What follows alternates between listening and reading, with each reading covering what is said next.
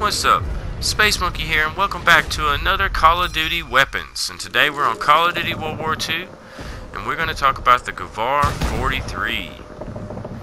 The Gewehr 43 is actually a very decent semi-automatic assault rifle. These are the variants that I have as of right now in the game. I would like to find the Nobel 2 and get my hands on that one. The Chiller, not sure when I'll be able to get the chance to get that one, seeing how that's a part of a collection that's way past due. This is the inspection of the variants that I have of this weapon. Now, this weapon does have a very high fire rate for being a semi-automatic. It's very surprising to play with. You know, it's definitely one of those weapons you want to give a try and decide for yourself on how you like this weapon. This is the regular base variant of the Gewehr 43. You know, sometimes in the weapon challenges, they'll have basic variants of certain weapons in the game that you're able to go and get you those headshots to earn. Of course, they're going to cost you some of those armory credits to activate that challenge, but if you happen to see a weapon that you want, it's definitely worth giving it a try. As far as bloodthirsty triple kills and double kills, this weapon definitely pulls through on bloodthirsties and things of that nature, so it definitely goes on the list of all the other weapons that I'm able to pull off and get bloodthirsties with. And of course, you named it. I got it on this map here. Everybody knows about Shipment already if you've been playing the game. Shipment is a map that is very chaotic and known to have plenty of targets to shoot at. Of course, you have to watch out for those guys out there that are running with ordnance or requisitions.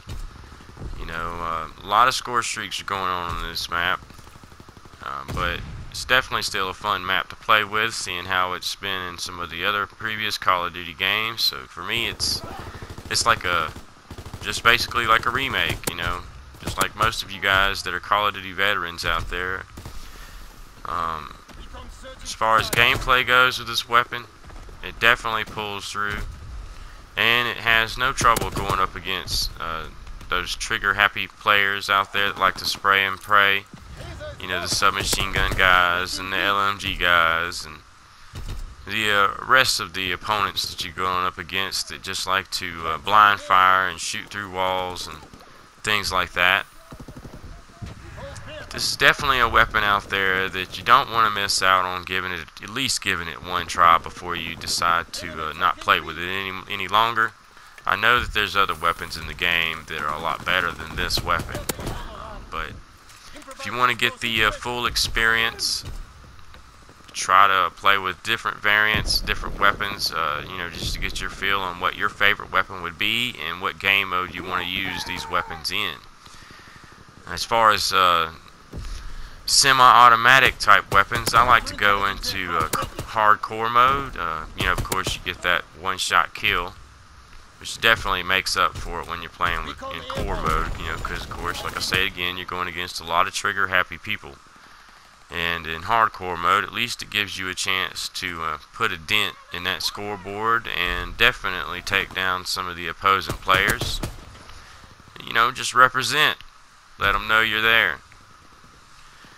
But like I said before, the Gewehr 43 is definitely a weapon for you guys to give a chance to play with.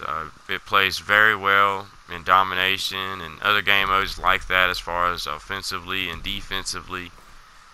You know, it has various types of attachments, just like all the other weapons in the game that you can slap on it. But once again, thanks for watching. Don't forget to smash that like button on the way out, and don't forget to subscribe. There is more content on the way, and today's weapon is the Gewehr 43. So hope you guys enjoyed today's gameplay, and until next time, this is Space Monkey signing out. Peace.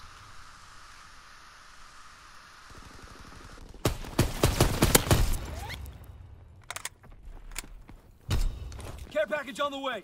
Protect the drop zone. Ah!